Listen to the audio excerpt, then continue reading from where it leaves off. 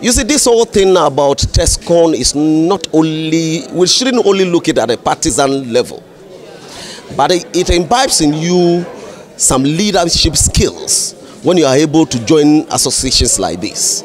So I am encouraging every university student that you might not even belong to the NPP. We have those that they call themselves floating voters. I call them decisive voters.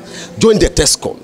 You will hear good things. Join the TESCON. You will see how young men and women leads, and it will afford you an opportunity to learn how to lead when you, in future, you become a leader in various agencies in the public sector.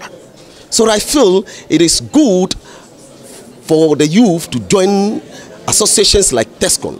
In an association like TEIN, don't have the ideas like we do. So when you join an association like TEIN, you are wasting your time because they have nothing good to offer. With TESCON, look, when you are in the room and then you even hear the kind of lecture that I gave, that clearly shows that the NPP have leaders who have gone through training, who are also training those that are coming.